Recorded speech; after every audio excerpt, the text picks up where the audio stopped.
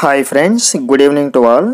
ఈరోజు వీడియోలో ఒక చిన్న కాన్వర్జేషన్ ద్వారా ఇంగ్లీష్ నేర్చుకునే ప్రయత్నం చేద్దాం.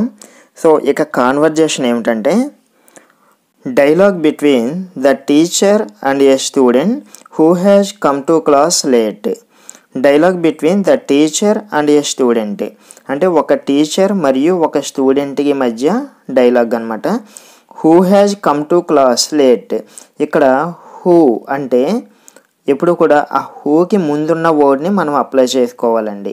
ఓకే, సో ఇక్కడ హూ అంటే ఎవరు? స్టూడెంట్ అనమాట. Student has come to class late అంటే ఏ స్టూడెంట్ అయితే క్లాస్కి లేటుగా వచ్చాడో ఆ స్టూడెంట్కి మరియు టీచర్కి మధ్య జరిగిన సంభాషణ. ఓకే, అంటే ఒక స్టూడెంట్ క్లాస్కి లేట్గా వచ్చాడనమాట, అప్పుడు ఆ టీచర్కి స్టూడెంట్కి మధ్య సంభాషణ. సో స్టూడెంట్ టీచర్ ఈ విధంగా డైలాగ్స్ ఉంటాయి. సో ఫస్ట్ స్టూడెంట్ అంటున్నాడు అనమాట, good morning sir, may I come in. Good morning sir, may I come in. So ఇదంతా ఫార్మల్గా మనకు ఉండేదే ప్రతిసారి కూడా.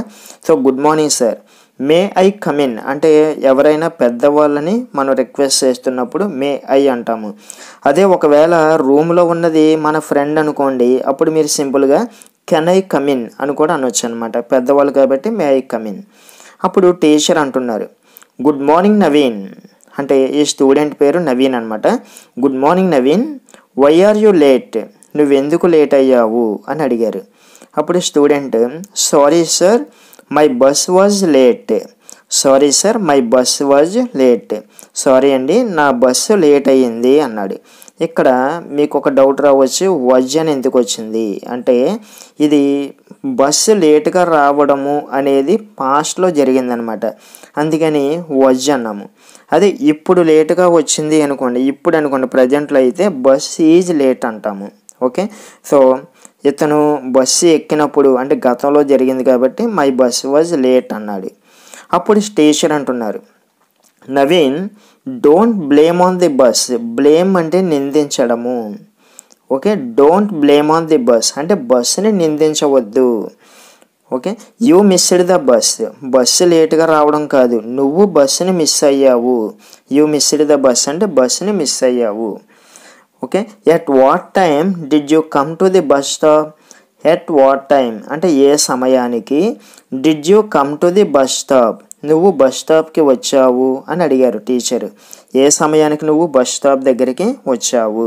సో పాస్ట్లో క్వశ్చనింగ్ వచ్చినప్పుడు డిడ్ యూ అని యూజ్ చేస్తామండి. ఓకే, అంటే నువ్వు కాలేజ్కి వెళ్ళావా అని అడగాలనుకోండి, did you go to college. నువ్వు ఇంగ్లీష్ నేర్చుకున్నావా అని అడగాలంటే did you learn English. So ఈ విధంగా వస్తాయి అన్నమాట. సో నువ్వు ఏ సమయానికి బస్ స్టాప్కి వెళ్ళావు అని అడిగారు టీచర్. అప్పుడు స్టూడెంట్ అంటున్నాడు, sir I came to the bus stop at 8:30 AM in the morning. Sir I came to the bus stop అంటే నేను బస్ స్టాప్ దగ్గరికి వచ్చాను ఎట్ 8:30 సమయాలకి ముందు అంటే టైమ్స్కి ముందు ఎట్ అనే ప్రిపోజిషన్ని యూజ్ చేయాలండి ఎప్పుడు కూడా.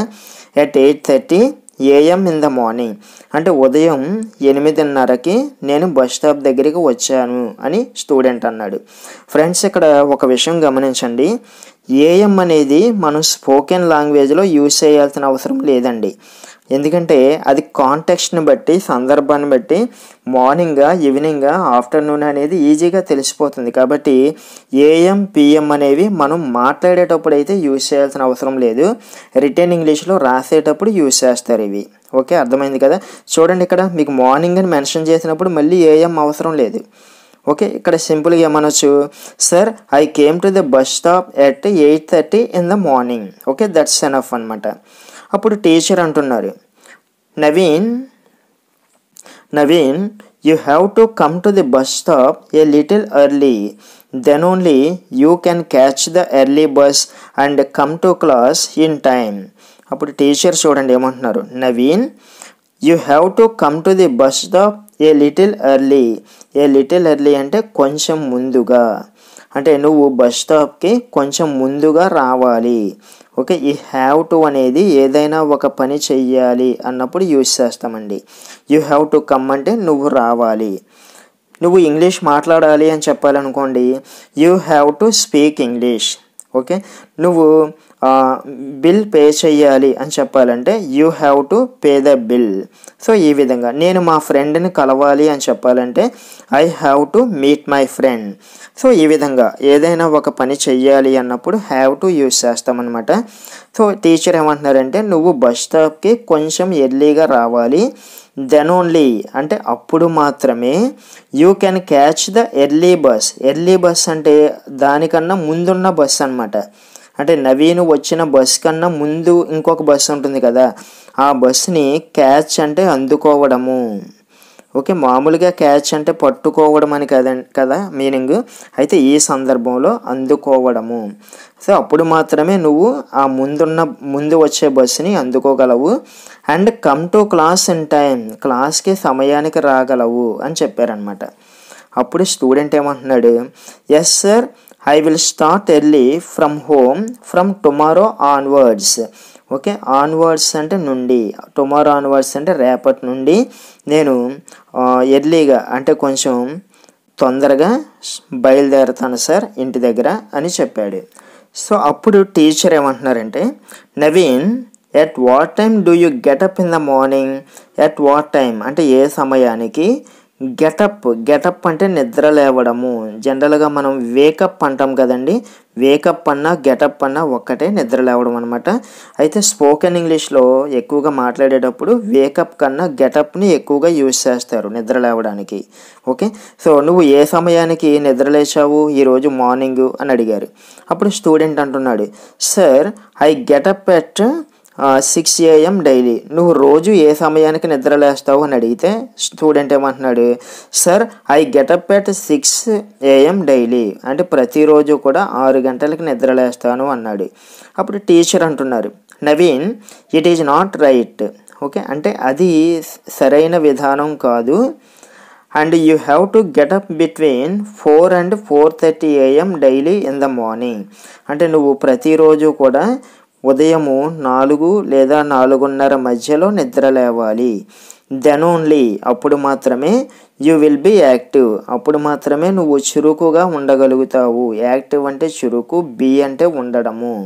అప్పుడు మాత్రమే నువ్వు చురుకుగా ఉండగలుగుతావు అని టీచర్ అన్నారు.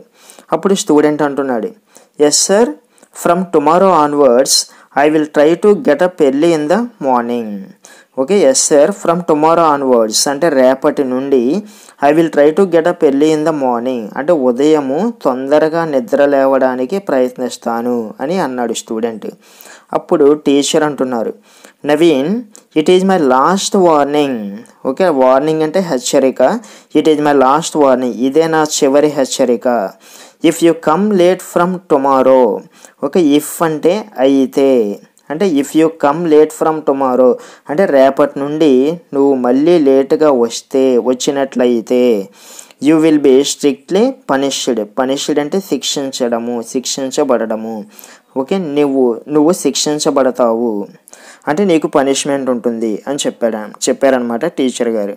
అప్పుడు స్టూడెంట్ అంటున్నాడు, yes sir from tomorrow I will not be late.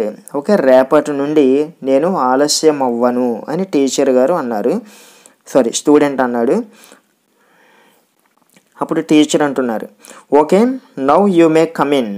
సరే ఇప్పుడు నువ్వు లోపలికి రావచ్చు అనగానే స్టూడెంట్ థ్యాంక్ యూ సార్ అన్నాడు అనమాట. సో ఫ్రెండ్స్, ఇది ఒక చిన్న కాన్వర్జేషన్ అనమాట. ఇలా మనం డైలీ ఒక కాన్వర్జేషన్ తీసుకుని ఆ మీనింగ్స్, వొకాబులరీ కానీ గ్రామర్ ఆస్పెక్ట్స్ కానీ స్టడీ చేస్తూ ఇలా నేర్చుకుంటే కొంతకాలానికి మనకి ప్రాక్టికల్గా ఇంగ్లీష్ మాట్లాడడం స్లోగా అలవాటు అవుతుందన్నమాట. సో రేపటి వీడియోలో మరో కాన్వర్జేషన్తో మళ్ళీ కలుద్దాం. మీకు ఈ వీడియో కొంచెమైనా యూజ్ అవుతుంది అనుకుంటే తప్పకుండా లైక్ చేయండి, షేర్ చేయండి. And if you are watching our channel for the first time, please subscribe to our channel and activate the bell icon so that you will get notified whenever I upload a video. Thank you so much for watching.